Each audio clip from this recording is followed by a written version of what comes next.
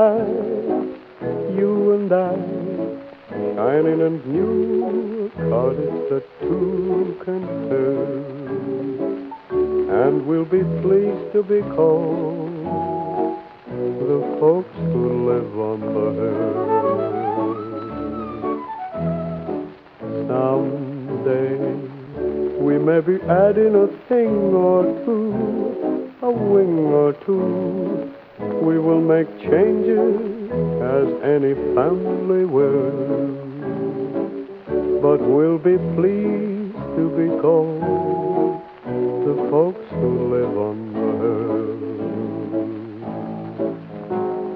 Our veranda will command a view of meadows green, the sort of view that seems to want to be seen.